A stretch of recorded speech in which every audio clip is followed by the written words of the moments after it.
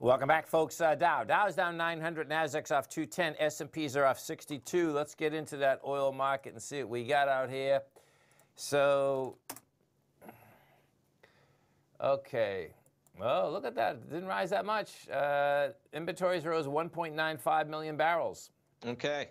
Market looking for just over 3, right? Yes. Yeah. And on that news, you saw crude pop about 10 to 15 pennies. We were trading at 24.40, call it. We're trading at 24.60 right now. Yeah. So there's basically not much there. That's what it comes down to.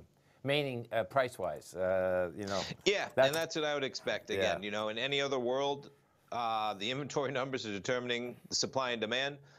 Much bigger forces at play determining supply and demand in that market for the months to come. Let's go to Wayne. He wants to talk oil out here from Dallas, Texas. Hey, Wayne, what's going on? Hey, I was wondering, have you heard anything about like the Saudis were trying to get rid of our shell companies? Oh yeah, that's a fact. Yeah, that's Trump's buddy. Those are good buds, right? You know, yeah. Yeah. Do you think they were smart enough to maybe buy puts on the oil companies? No. They're in a much larger game than that, man. Much larger game. Yeah. This is all about you know. Yeah.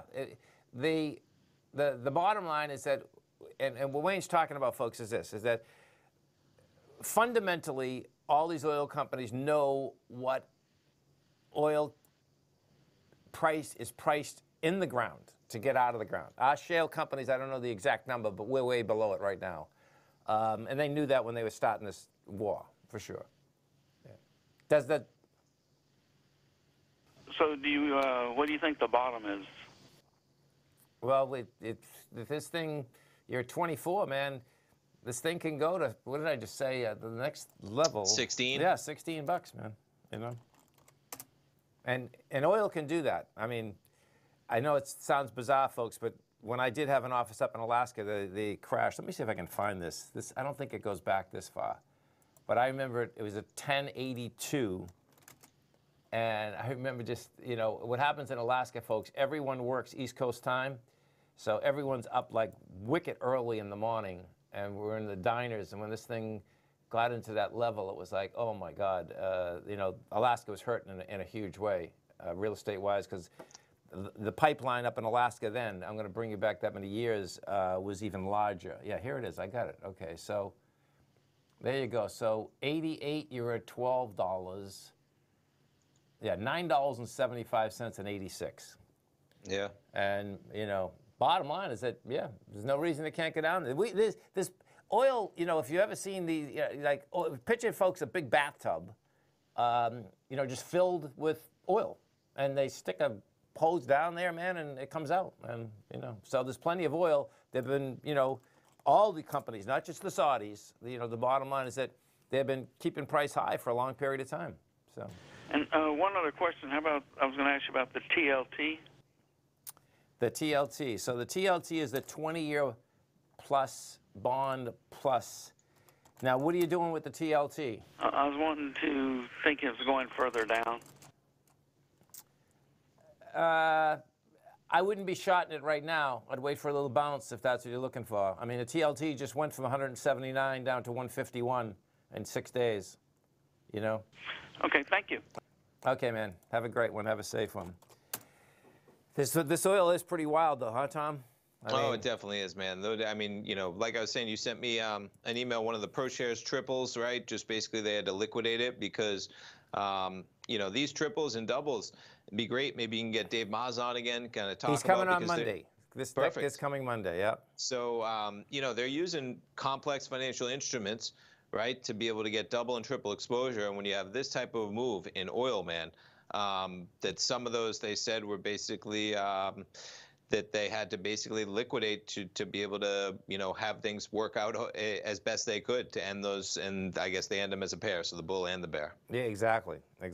Yeah, it's I think, was it OLED? No, OLED. It was DRIP. Was it DRIP? DRIP. 1 second. Let me see this. Here, we'll get this for you in the break. We had a couple targets asking which ones were they. Well, no, it wasn't DRIP. Look at this. Oh, my God. This is the Direction Oil and Gas Bayer Oh my, look at this. This is sick. This is just the opposite, folks, okay? So, wow, look at how it went down, though. This went from $725 5 days ago. 2 days ago it was at $250. Today's at $379. You can't trade these folks when they get like this. I mean, that's, you know, you can trade them, but guess what? You might as well just go to the casino and try to play. What would be the worst odds at the casino, Tom? Probably roulette or something? Play war. Go play war at the casino. Do they have such a thing as war? Yeah? Yeah, they do. And like we play war when we were kids? Yeah, except you got to pay to play. No. Oh, but pretty close. What Yeah, a I trip. think, you know, I haven't played it myself, but I'm fairly certain they have war as a card game at the casino. Do they? Well, you I know, don't think the odds are very good on that game, though. Yeah, I bet they're not. There's no doubt. I never realized that the casino in Fort Lauderdale, the Hard Rock, was so big. You know, when I rode down there on Saturday, it was like, it goes for blocks and blocks and blocks. I mean, it's like, if you ever seen it, folks, it's really cool. It has a monster guitar. Yeah. The hotel itself is the shape of the guitar, right? Yeah. Crazy, man.